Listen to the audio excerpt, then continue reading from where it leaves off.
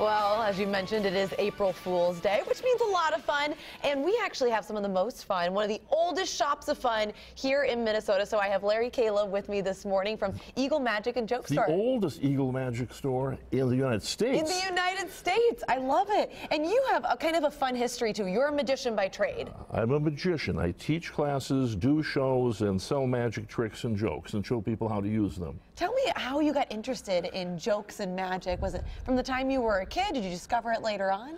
No, I was a child, and we were in downtown Minneapolis, my mother and I, and we stopped at Eagle Magic Store, and I bought a little rubber poo, and my mother said, would you like to buy a magic trick also? And that's exactly what I did.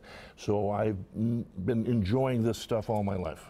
I mean, it's a lot of fun. We've been kind of playing with it all morning, almost like kids all over again. These are some of the things, some of the very few things that you have, or very many things you have at your shop. Let me just point out a few that of interest. Over here, your bottom left, that's the fake vomit. Of course. That's marvelous stuff.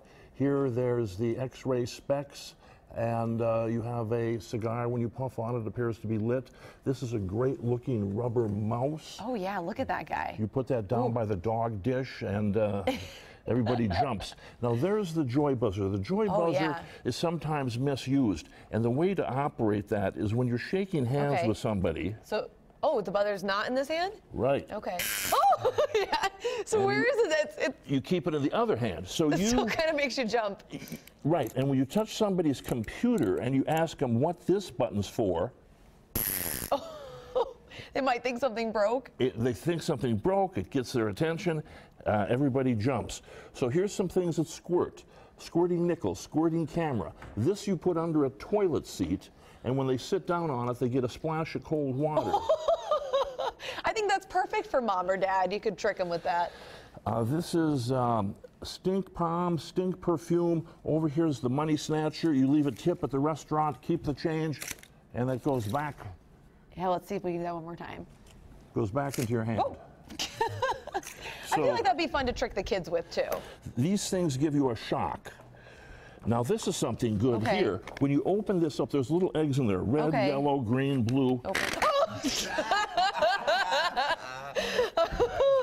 Oh, boy. And then the whoopee cushion. I didn't realize there was an old school and a new school version. I'm very familiar with the old school. This is the old school. Yeah. This is the new school. Jason, just give it a push. Look at this. That's a self-inflator. Oh, yeah, it pops back up. Ah, you that's don't have flarp. to do work. My family every year for Christmas gives little containers of flarp, which makes that sound. Oh, yeah, I know that. Oh, boy. It's a good Christmas tradition. Okay, now a fork? Now, this is something, if you want to get the meatballs on the guy's plate next door at the restaurant, you can go in there, grab the meatball, bring it back, and share it with your table. Oh, very nice. Love it. That would be fun. You put this in a carton of cream. This is a little noise maker. Okay. Oh, this milk is fresh. Who let the door open? Very good. Very Tell us where your shop is located. It's in Burnsville, right? It's in Burnsville now. We used to be in downtown Minneapolis, but now we've moved to Burnsville. Okay. So it's at the intersection of County Road 11 and Highway 13. Grandma's teeth. Is doing the talking for us this morning? Yes. Very good. Then the snake can. Always have to have a snake can. Okay, so.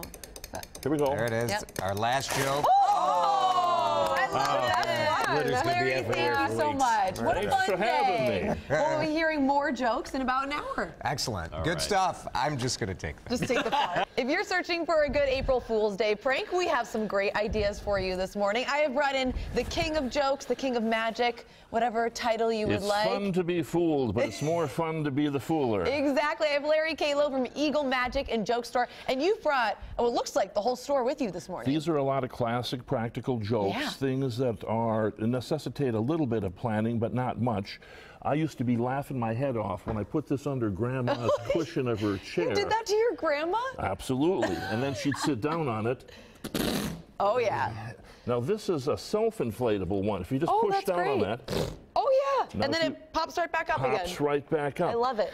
Now, what's been going on here is a lot of the stuff fools the heck out of people. Some people say that doesn't look right, but you take it out of the context of the magic store and you do it for people and they just jump. Here, this is a camera, a very small camera, and you get your people lined up and you say cheese, and you push down on the thing and it squirts them in the face.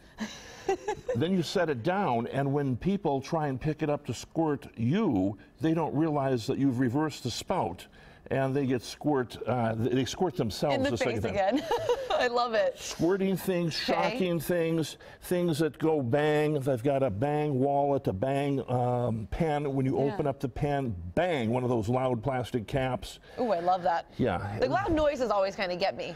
Now, this is something you have concealed in your hand. Okay. And you walk up to somebody and say, "Good morning."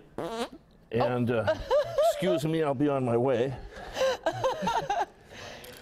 How does it work? Well, takes a little knack there. Oh, okay. But you conceal that in your hand and you push down. I have to teach people how to do that. Okay, I was going to say, I can't just pick it up and go. No, what you don't have to teach people to do is something like this: rattlesnake eggs. You leave those around on top of the TV set. Somebody, you look and say, "Oh, keep warm," and I watch that because it has.